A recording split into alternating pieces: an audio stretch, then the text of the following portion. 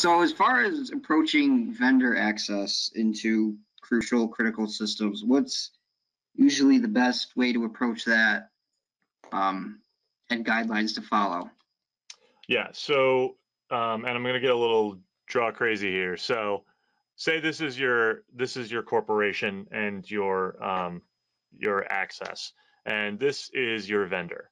The best thing that you want to do, and this vendor has a solution that's on your floor here, right? But then you as a company have tons of other data. Maybe you even have a DMZ with web access, but you have a vendor that's supporting a system internal to your organization. You really want to start figuring out how do you segment their access so that first this system kind of stands on its own little island inside of the network or inside of the access, however that is. First, reduce the attack surface, right? Reduce the footprint or the access for that system or that application to something that doesn't allow for anyone else to really have to access it that doesn't need to, right? Need to know. HR doesn't need to access the building control system for the lighting and the heating in the company. They don't need to do that. Finance doesn't need to do that. There's no reason.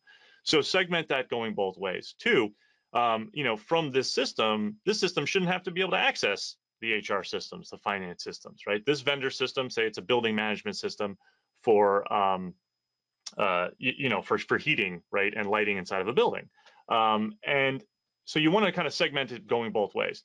Two, you want to now that you've segmented that, right, and you've controlled the access to that from a kind of a networking standpoint, now you want to make sure that the access to that system is only being done by the people who need to. So this vendor that you have, right, should, when they access to manage this system, should only be able to touch this system or this application alone. And you want to ensure that you have some level of MFA. You want to have some type of username password requirement on that access so that you don't have somebody else off here able to access that system, right?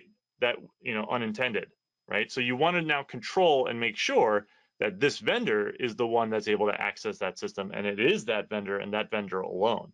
So that's usually done through multi-factor authentication and some type of username password, right? So that's a combination that you want to have there.